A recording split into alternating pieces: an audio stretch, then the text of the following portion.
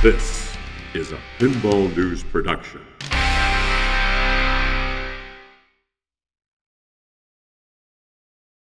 Please give a big applause for David Vaness.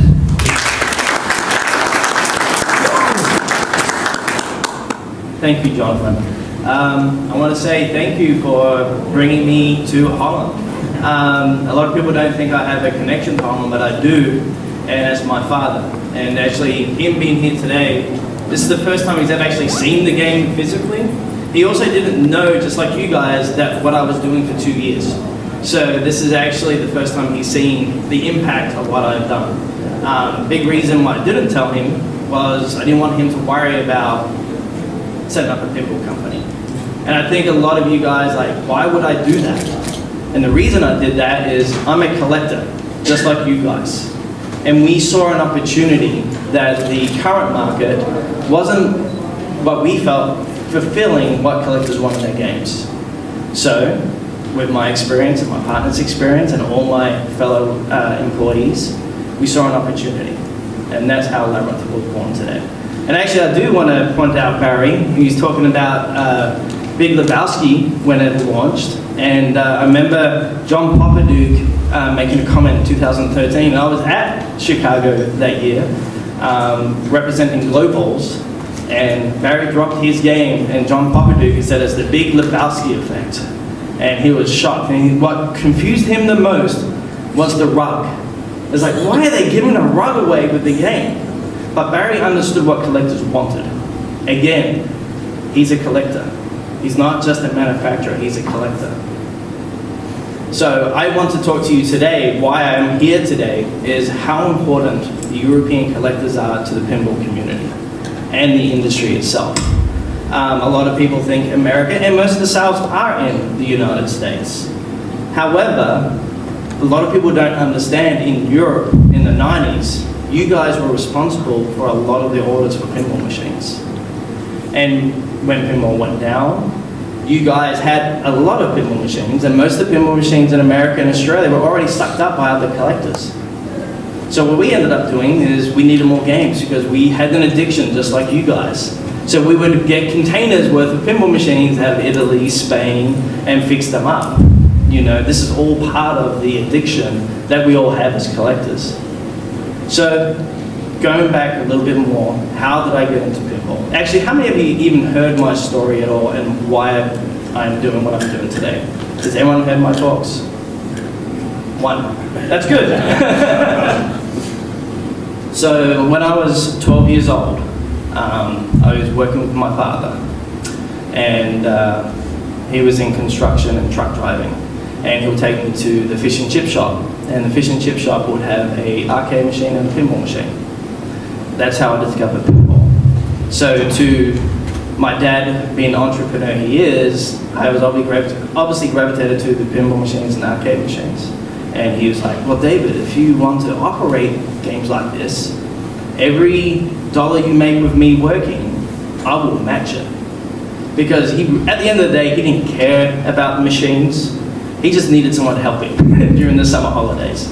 So I'd work all summer with him, and you know, I would make my money, and we'd go for the trading newspaper looking for arcade machines, pinball machines. And my dad would be like, oh, well, let's go and visit these distributors and all these little vendor places. And we're going through them, and my dad, you know, going through, and Dad goes, oh, look, there's this $350 cocktail video game. That would be a good start. Because I think he only thought of like $150. And what he didn't know, I've been working for my grandma during the summer holidays, picking fruit.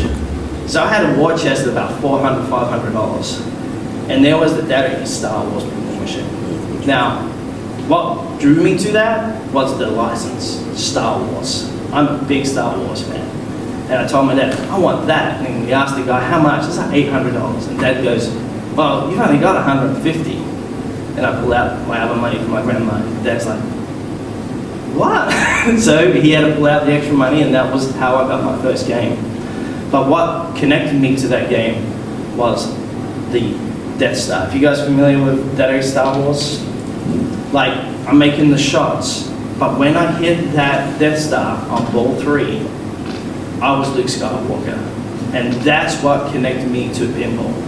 I was able to do something not everyone, well, at 12 years old, I didn't know everyone could play pinball, so but I did something special. And then that led me down the rabbit hole of looking for pinball machines. So I fell in love with theater of magic. I was a magician, I loved magic. So I saw theater of magic. And I was like, I was making this game do these magical things, and then I'd bring my friends over. And then I went from Data East Star Wars to Tales from the Crypt, Doctor Who, Twilight Zone. I just started collecting and buying games and put them out on location. That's where my love. And of course, I didn't know how to fix them up. So I just had to learn on the fly how to fix them up. And that's, again, get more and more involved. Eventually, I had to grow up. I had to go to school. I went to film school for 25 years. I had to sell those off to do other things in my career. And I started working in film and TV. I stayed in film and TV for 25 years. In fact, I still do a little bit of it on the side. And then when I got comfortable in that, I was kind of like, I would like to get those games I collected because I'm just sitting at a desk doing stuff and I like to do something physical. So I surprised my wife. She went away for a wedding party in the Caribbean. I drove to the middle of, where was it? Missouri. Picked up a home-used Doctor Who, brought it home. She didn't know about it. She came home, there's a pinball machine on the second floor. She's like, where did this come from? Well, and then I told her my whole backstory. She's like, okay, well, just one. And 6 months later, we had a truck. And we were coming back from the same distributor with more games. And that turns into a container. So now I'm back into fixing games, collecting games, restoring games. And then that slowly turns into Wizard of Oz is announced with an LCD display in it. And I'm like, oh wow, I do that for a living. There's other pinball companies. Maybe I can help them do display work. And that's when the cold calling started happening. I called up, I sent emails to Jersey Jack, Stern, all the pinball companies. One person replied to me, John Poppedick, and I started working on Magic Girl, a zombie adventure, Alice in Wonderland. Did that for a little while, and then the Big Lebowski effect happened, Barry. And we know what happened with Silverware. But I got to work with some amazing, talented people. That allowed me to take my expertise, because again, this is part-time, I'm doing this as a hobby. I started working for another pinball company, and then another one. And then finally I landed at my company that actually did succeed, which was Spooky Pinball. And I started doing their display work. And then I got into the game development, helping them with licenses. Again, I'm doing this because I love it. It's not about the money, it's the passion. It's telling stories, hanging out with people like you. And then eventually COVID happens. And seriously, there were some life events that happened on the side of that paused the world. And it was one of those things of, holy crap, what are we gonna do? And you know, COVID, we didn't know if the world was gonna end or stuff like that. And at that time, I was like, I need to invest in myself. And I've got all these friends working in the pinball industry that didn't know what their next job was going to be. And I've been working with licenses, and I had multiple licenses coming to me like, hey David, can you get this game? Can you make this into a game? Make this in a game. And I would put that out to other people I knew in the pinball industry that to help them out. And my friend, who I sold him, that Doctor Who I told you about, sold to him back in 2012, was like, why don't you do that yourself? And I was like, because it's stupid, and it's hard, and it's expensive. And another month will go by. I'll get more calls, like, for a license. David, why aren't you doing this? Again, it's hard, it's expensive. I've done it for 8 years with Spooky. It's not easy. So I finally got to a point to stop him from arguing with me, well, asking, was, all right, I'm gonna sit down and do a 5 to 10 year plan. Show you, like, this is not a good idea. The numbers didn't lie. They said that if you do it well, there's an opportunity here. And we saw the market kind of fractured with multiple versions of certain games and stuff like that. And as a collector myself, I really missed the days back in the early 2000s when we didn't know what everyone was making. So there was that time of the month, Stern will drop Tron, And all of a sudden, all of us as a community would get together and talk about the new game, get the images, watch the video, talk about it, go to the launch party. That was exciting times.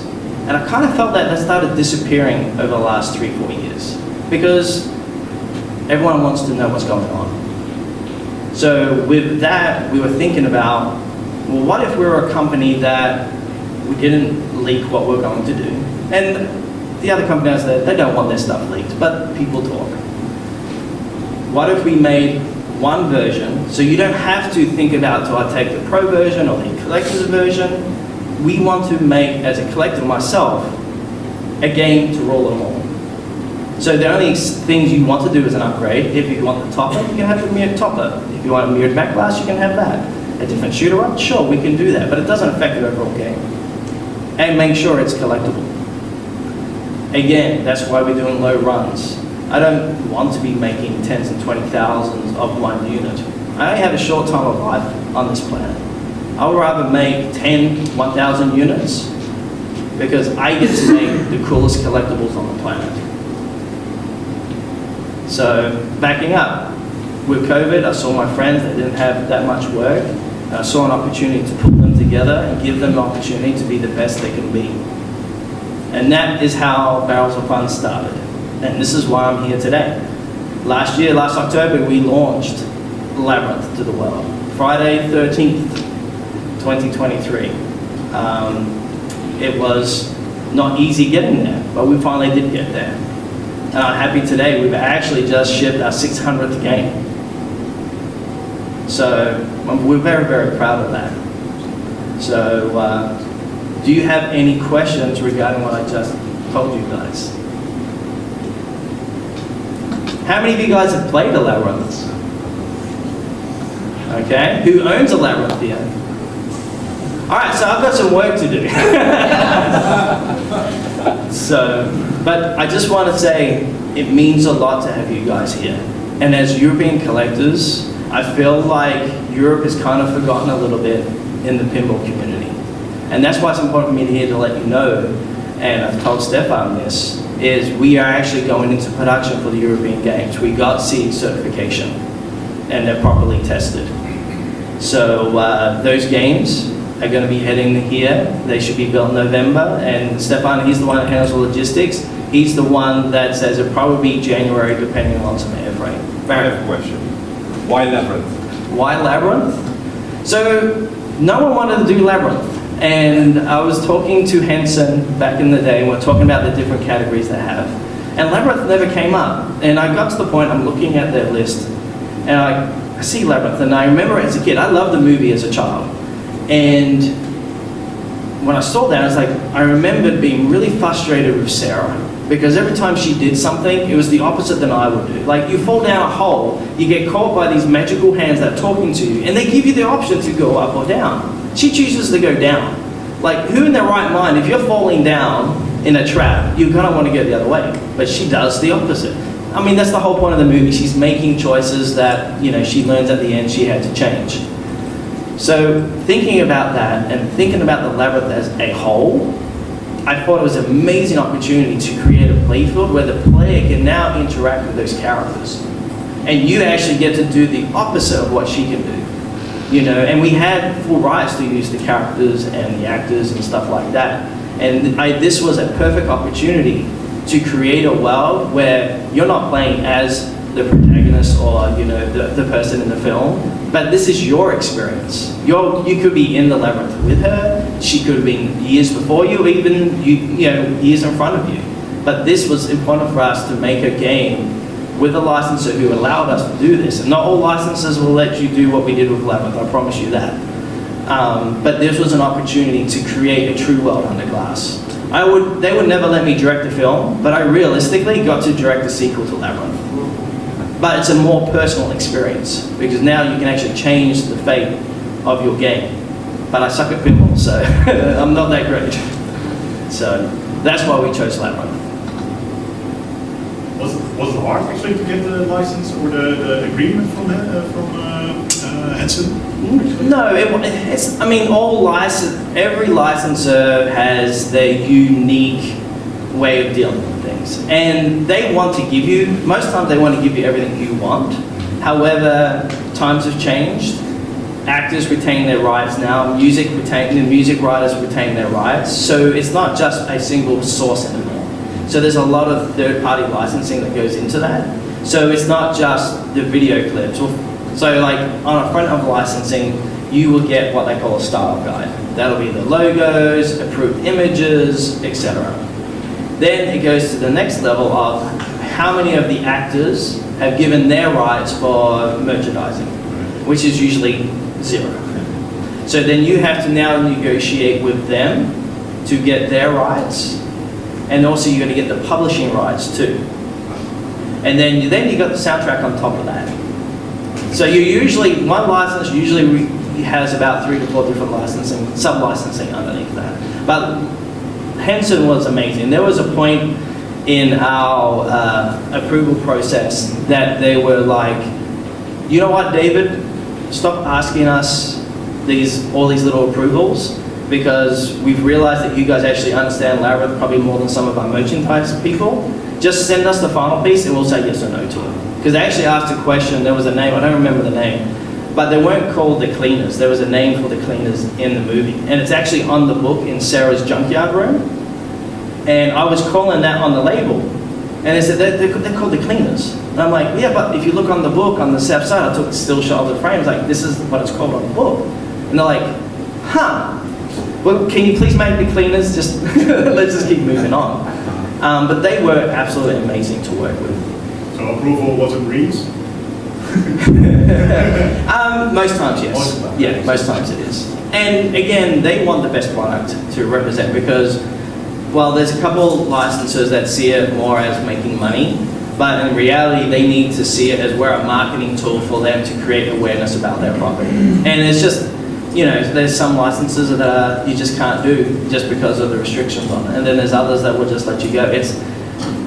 You know, you think it would get easier over time, but it doesn't, because every deal is completely different. Any other questions? Yeah, sure. Go ahead. Hold on. I hope you don't mind asking me, but are they getting rich off of you, off your back, or is it just one-time fee, or is it just with every sold pinball machine? I mean... So you always pay royalties. So no one's getting rich off a pinball. If you ask, you know, was there better ways I could use our money to, instead of creating a pinball machine? Yeah, I probably could have made more money doing something else.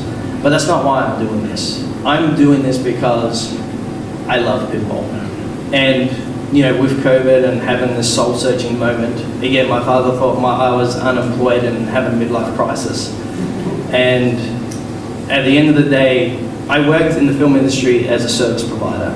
And at the end of the day, if I'm not cheaper, they're gonna just forget about it. No matter how good my work is, eventually you age out and they don't want to pay you. And I got a whiff of that. And to be honest with you, I saw so many talented people I've worked with before that I wanted to work with again. And the only way for that to happen was for me to invest in myself and my friends. And as long as that pays for itself, and I do this until the day I drop dead, that's what I'll do. So, now we do make money, don't get me wrong, but No, exactly. there's a lot better other investments, I promise you that. Thank you. You're welcome. Jonathan, you had something to say? Did you have something to say? No? So, me? Sorry. Yes. No, actually, I was not related, but Okay. never mind. So, being here in Holland has, you know, this is a great opportunity again for my father to see myself, but there's a person that I have followed for a long, long time. And I've followed DPO for a while now, mainly because I have a connection to Holland. But there's a guy here who has the Dutch pinball machine, Gerard. I'd like you to come up here for a minute. Now, I haven't been to his museum yet, but I've always been amazed by it. And Gerard, I want to give you a couple of prototype pieces. So, here is the prototype nipper rod that was made for the game. There we go. Wait a second. Wait a second. Here is the first molds that we did. In fact, this was actually bigger. We had to cut it off, so this is actually a working piece that we had to do to modify it. We have some direct print decals, back boxes. So this is what actually made it into production. But this is the prototype that only exists on one game. That's my game. But this is the only other direct print of that piece. So this doesn't exist anywhere else. So I want you to take this, put this in your museum. Yeah, we will. And I look forward to coming and see you on Tuesday. Yeah. So. And we will have a game in our museum, so you can also play it in our museum. Very good. So. And nice to meet your father. And he speaks fluently Dutch. Dutch? Do you speak Dutch? No. I can curse. I can order. Yes. Is it going to be recorded? Yeah. Do you have any swear words? No, I'm not going to that. Thanks, man. Appreciate it. Thank you.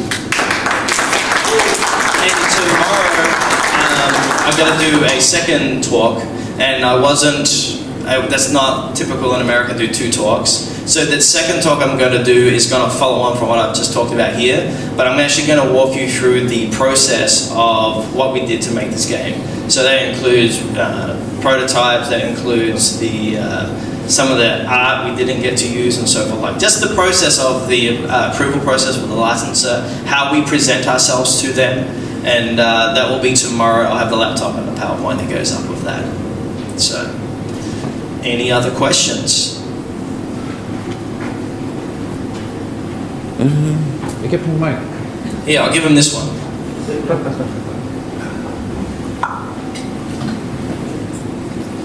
Yeah, thank you. On this game, was the first game you designed? Because on previous projects you were on animation, so how was that change and how did you come to make such a advanced design with all the shots having a secondary function as well? So this is a pretty simple answer, is how many people here have dreamed about building their own game? Yeah. So again, if you're a collector, you always dream about what if. So many hours as I would work on getting the licenses and the animations, and we would be presented with different licenses all the time, so you just sit there pencil sketching. You know, I wasn't part of as the so-called designer at that point, but you'd still sit up there with ideas and stuff like that. And I'm not a mechanical engineer. Again, my background is in film and television. But in film and television, you just gotta mock stuff up. You know, you make it look real, you know. So a lot of times I would just draw stuff up, get a whiteboard. This is something I learned from John and Dennis Norman, is like I would foam core the crap out of everything, shoot it. If it played like crap, wipe it off, start again. And it was just literally, the reason why we have multiple entrances on every shot is because it's a labyrinth. It constantly changes on you. So it was like, how, if I had my outer orbit, how am I going to divert that? And I had lots of really, really bad ideas. In fact, I spent 2 to 3 weeks trying to figure out how these multiple diverters work. And then my mechanical engineer who's trying to help me with this, he's just like, dude, we just need to put a magnet in the back left. That doesn't work. How can that work? And then it's like, we're arguing for 15 minutes. And then he literally showed me, he's like, oh, well, that's good. They just saved us 50 bucks in the bomb, so I'm good with this. So, but it's all trial and error. I had no background. And that's why I encourage you guys, if you're collectors, go and get some P-Rock or fast boards. Make something. You know? I mean, you are playing with electricity, please be careful, but it's not as hard as you think it is. It just takes a long, long time, and you have a very, very patient partner. You know, because my wife was getting kind of frustrated because, again, when we were building Labyrinth, she's been there since day one, and she was a teacher at the time, so she was supporting the whole family. And she's like, "You're gonna go make some money?" And I'm like, "I'm getting there, you know." And there's probably times that we could have launched the game earlier, but I've also seen what happens in this industry of over-promising and under-deliver, and I did not want to do that. That's why it was important for us to launch the game with games in boxes and production already begun. Because trust me, I would have loved to show you everything that we were doing, but what if I got sick or died? no one's going to carry this company across the line.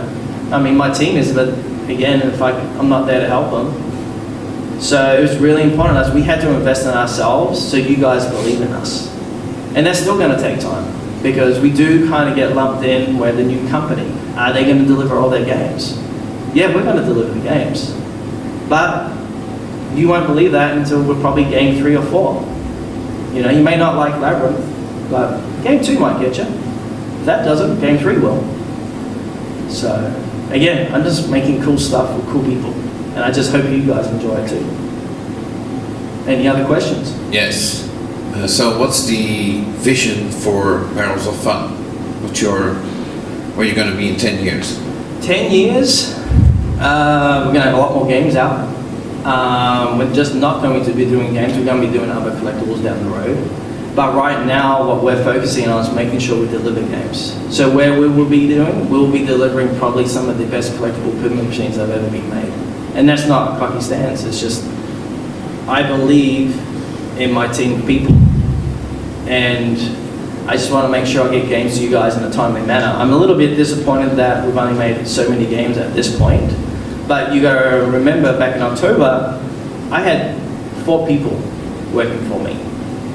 I'm over 30 now. And hiring 30 people and trying to keep the line running has been an exercise I've never ever dealt with before. And it's not just, you know, making sure we make a good product, having QC and things in place to make sure everyone's taken care of, but it's also the personalities. Because someone may have looked at someone the wrong way and now I have to get involved. You know, or a vendor didn't deliver a product on time. Like, I underestimated the manufacturing side by a lot. So that was my big focus in the last 6 months, has been getting that tightened up to make sure that we can produce games in a very timely manner. And we are hitting those goals right now.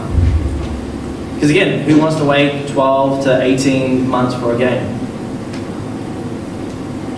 Actually, I will say a lot of collectors don't mind that because I want a good product, but I want to shrink that down.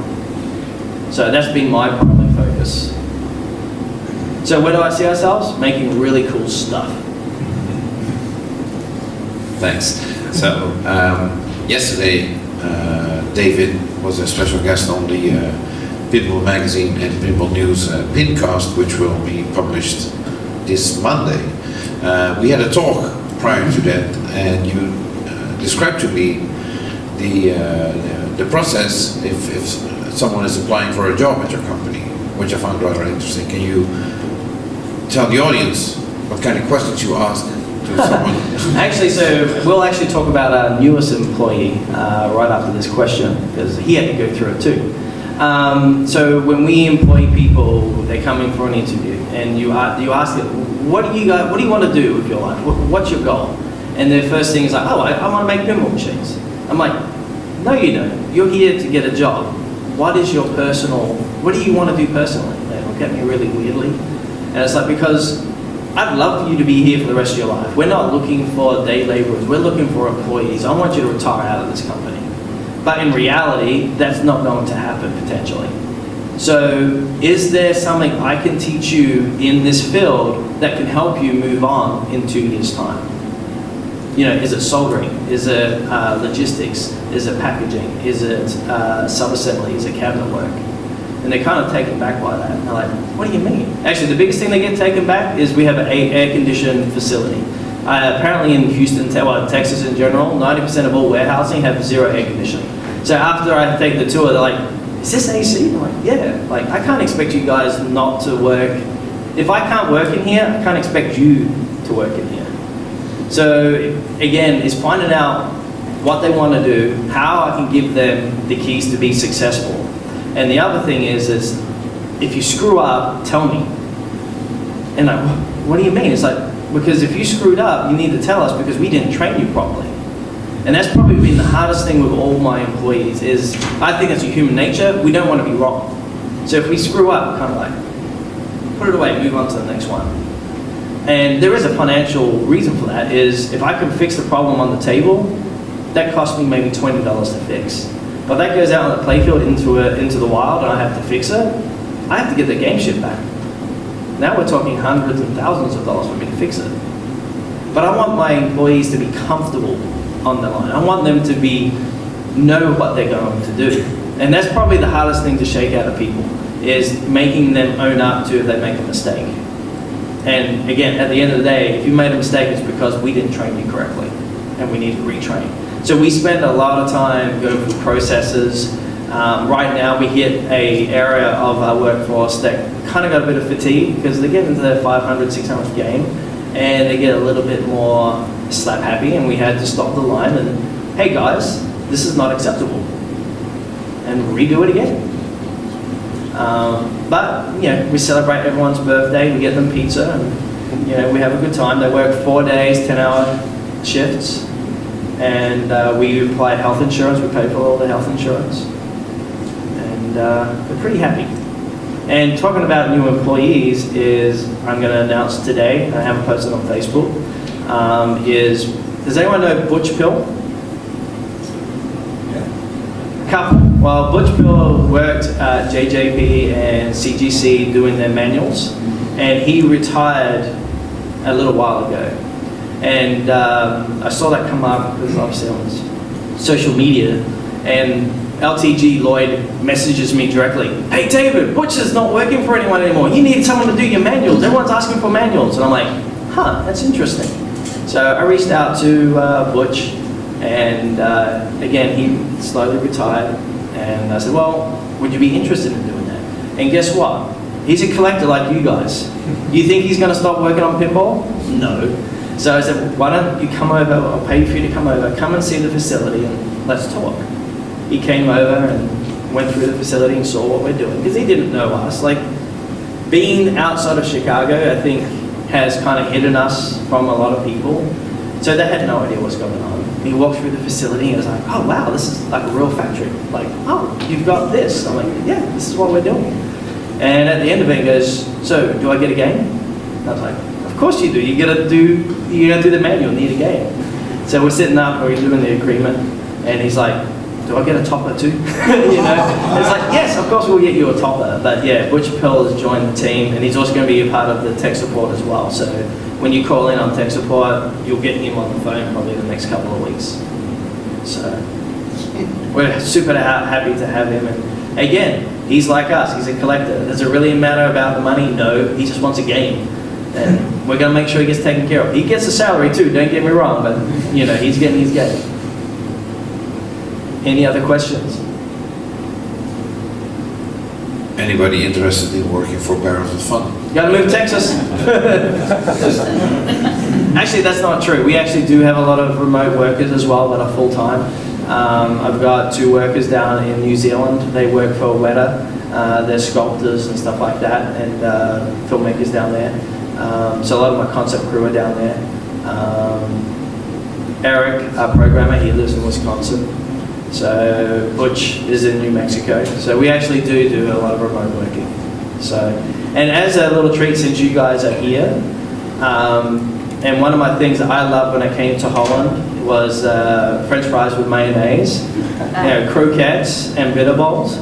So hopefully in the next 15 minutes, there's going to be a ton of bitter balls coming in for you guys for turning up. So, and just again, a part of my appreciation is to, say thank you for inviting me here. And like, I can't believe I'm doing a talk in a church, in a chapel. So it's different. So, but this show has been amazing. It's not very, what I say, clinical. It's very friendly. Like, people are drinking, eating, having a good time, and it's been a really good experience. All right. Any other questions?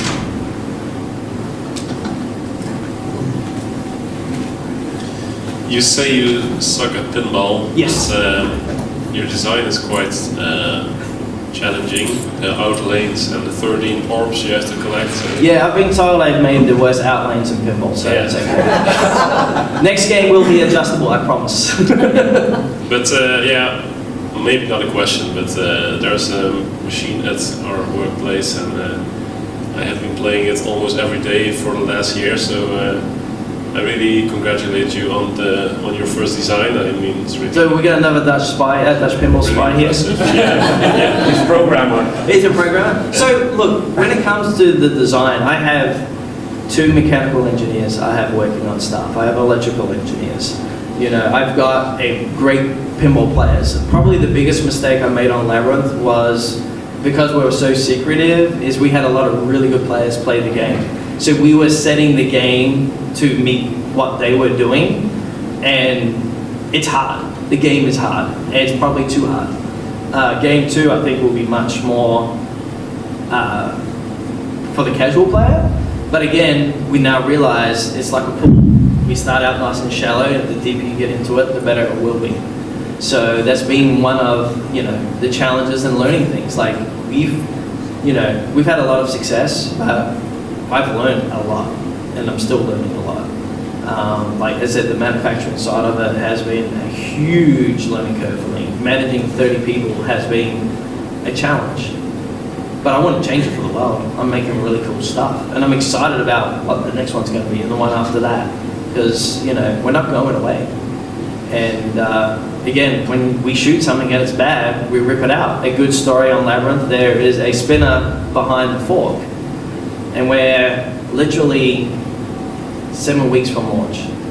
And he goes, wow, well, the only thing this game's missing is a spinner. Like, you gotta have a spinner on a pinball machine.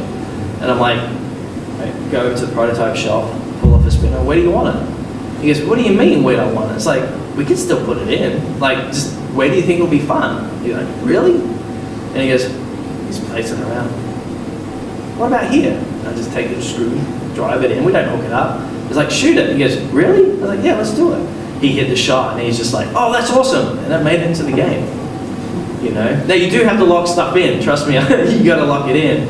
But you can't be afraid of changing something, because if it doesn't work, it doesn't work. You know, and there's still things in that game that I wish I could change. But that's a personal thing. Apart from, you know, that's a personal thing. But, you know, with everything that we're doing on this game, you know, I can't believe I'm here today talking about a stupid little idea that my wife thought I was crazy, but I guess COVID changed her mind. She was like, oh, whatever you want to do, you know. I'm here standing in front of you guys talking. I mean, it's mind-boggling. So. David, you have Dutch roots. Yes. So, tell us about, you told already a story about your Dutch roots. Yes. You have something special. Absolutely, and I've already told them, so that's the problem. So I was actually hoping to get fries, because my love is French fries with mayonnaise, which apparently grosses out most Americans. But I have bitter balls, so I want to make sure everyone gets some bitter balls. Bitter balls are fun. Absolutely, there you go. Yeah, so please grab a couple, and it just means a lot that you guys, you know, wanted this little dude who started a company because he shouldn't have, and here we are. Super proud to be here. It's a multiple on the plate. Absolutely. They're like little barrels. So, while the bitter balls are being handed out, well, you started off as a new company a little over a year ago. Yeah. There was a whole teaser campaign in front before you revealed the game. Can you talk about the idea behind the teaser campaign? So we didn't want to reveal anything, but we also didn't want to blindside people. So we just wanted to have a bit of fun. And developing any type of game, you almost think you're ready to go, and then all of a sudden, it could be vendor or a license or something changes. So you have to adapt. But we would never ever, we wanted to tease that a company was coming, but not the game itself. That's why you saw nothing for Labyrinth until we were ready to go. And that will be the same for every launch we're moving forward. You won't know about it until we're literally dropping it that week.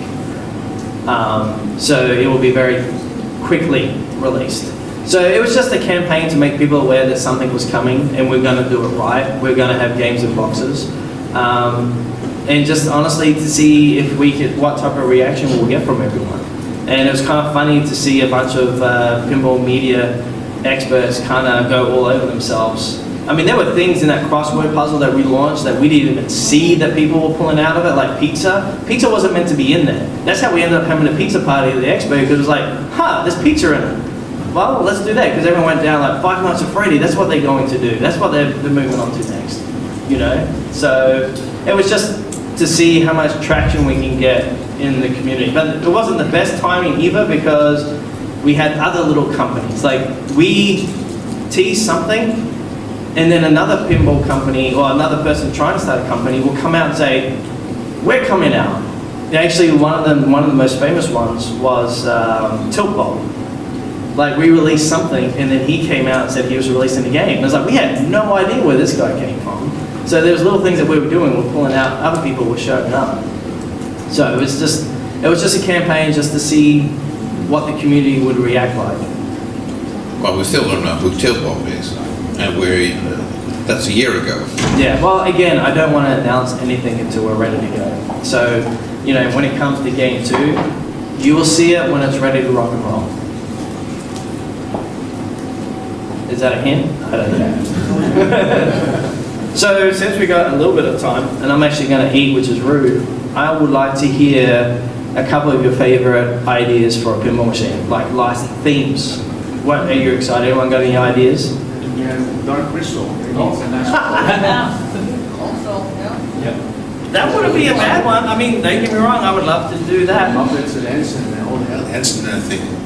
So is Barrels of Fun, all the licensing, is there going to be a pattern, or is it going to be wild? Or? No, I definitely don't want to create a pattern. I don't want you guys to say, you're always going to do X. Yeah. I can promise you game 2 is radically different to what this game is. Yes. And then the IP after that, completely different again. And always first license, then you're going to create a game around it. Correct. License is always number 1. We do not start a single thing. So a part of the process I will talk tomorrow regarding our development process is I always task my whole team, and this goes through to everyone in the company, is I'm going to pitch you an idea, and I want you to write 5 to 10 things that you remember. I don't want you to watch the movie or listen to the music. First 5 to 10 things that come to your head, write them down. And after we've done that, we will look at everyone's comments, and usually there's 5 to 6 things that is universal between everyone. And that's where we start focusing down on, that's what's going to be in the game. Because if us as a community, as a group, if this is what we're connecting to, then most likely it's going to connect to other people that recognize the license. And that's where we focus on. And then we just go through that process moving forward. Anyone want to get up? Barry, what's your license? What you want to do? So, Matrix. Matrix, oh, dude. Yeah. One of my favorite movies. Yeah. Same with Kill Bill. I would do that as well. I can see that there too. Yeah, both of them? Actually, I thought I saw the programmer walking around on the floor today. So, but I was kind of starstruck, so I didn't feel like to say Yeah, Matrix, yeah. Nice, nice. Based on one of my favorite games, World Cup Soccer. So, right there. One question about the classic layout of pinball machines. Have you ever tried making dual layer pinball machine?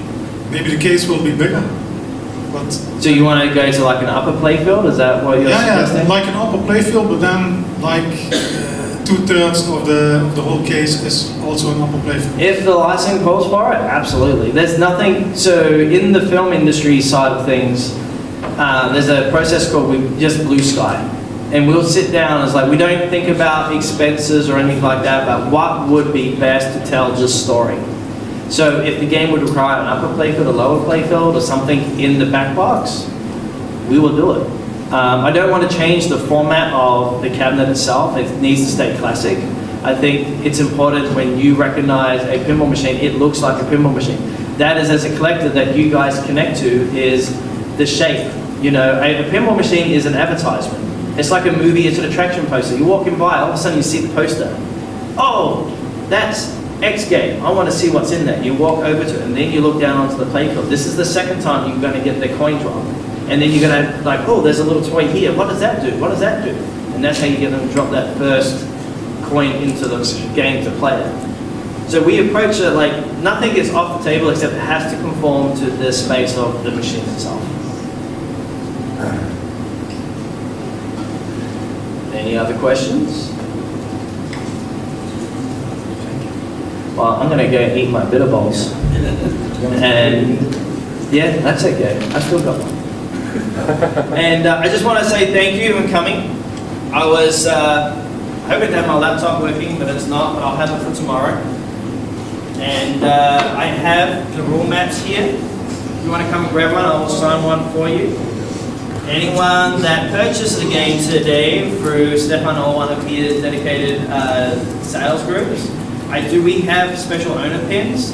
They got confiscated at the airport, so I have his pins right now, and I'm going to send the others with him. And also you will also get a red shirt as